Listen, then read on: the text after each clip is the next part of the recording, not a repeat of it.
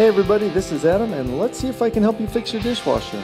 Now, they haven't changed much in the past few decades, so even if you have an old one or a different brand than the one I'm fixing, it doesn't really matter because they're often built exactly the same and even using the same parts. What you find in mine will probably look a lot like what you find in yours. Now, before you take apart your dishwasher, you're going to want to look inside your garbage disposal and see if the pipe is clogged. Now, there's a little hole inside, it's kind of nasty, or you can unscrew the pipe that's attached to it under your sink. Now that pipe leads to your dishwasher. If that's clogged with food or clogged with something, then the water's not going to be able to leave your dishwasher, and it's going to sit in there, or it could just be restricted. That could be a problem too, so make sure that pipe's clean. Also check your P-trap and make sure there's nothing stuck in there. You'll know if your sink's not draining very well either, so that'll be a sign. If you've done that, then you can start taking apart your dishwasher. Take out the racks. Now the top rack is going to be held in with a clip. This one I have to push in a little lever on the inside, lift it up and out. So there's a clip on the left and on the right. After you remove the clips, the top rack should slide right out. And while you're here, you might want to look at the screws around your door. When these things come loose, and they often do, it can stop your door from closing all the way. Also, if you have a hole in the gasket around your dishwasher, it can leak. So if your dishwasher is leaking on the floor by the door, that might be the problem. Anyway, before you take out any screws, lay a cloth down so that they don't drop down inside. It can be really annoying, and it happens all the time. There's a screw in the back and a screw in the top. If you happen to lose those screws, they're stainless steel, so you're going to want to find stainless steel screws to replace them. The lower sprayer comes out by unscrewing the part in the middle. It pops right off. Now I'm using a T15 bit to take out the 4 screws. 3 of them are visible, and 1 is hiding behind the arm. Your arm should be free to move now. Turn it about 45 degrees and lift up. And it should come right out. Now somewhere there's going to be this little plastic ring. You want to hang on to that. Don't lose it. Now you can access the 4th screw that was hidden before. And the plug should come right out, and you should be able to lift out the filter there. And underneath mine, look at that. A label's floating around.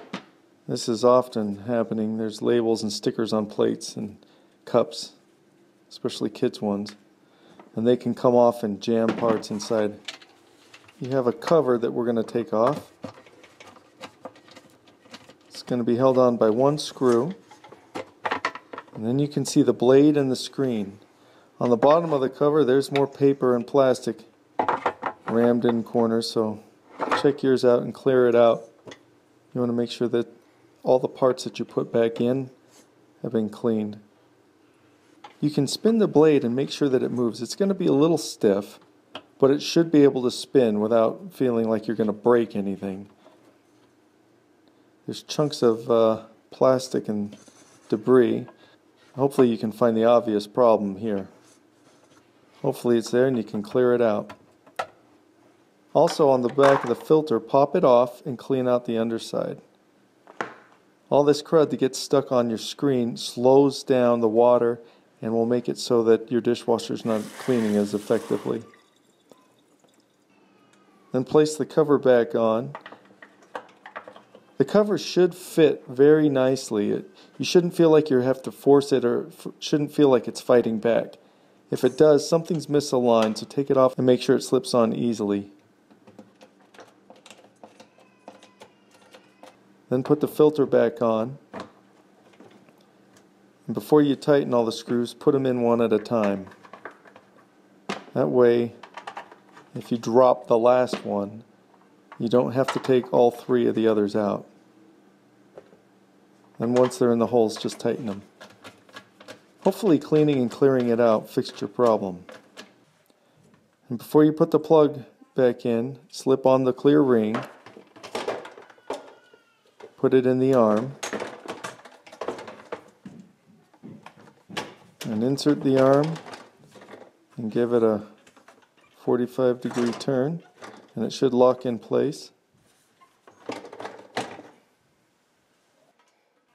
And put on your lower sprayer arm. The nut inside that you tighten it to should be able to spin freely. If it doesn't, you need to pull it up and loosen it. Then put in the back screw and the top screw. And always use a cloth to catch the screws in case you drop one. Then slide the racks back in and throw the clips in place. This usually fixes most dishwashers with a draining problem. It's just something's down there inside and the blade can't grind it up, it's just stuck. And the water's not going to leave if it's all clogged.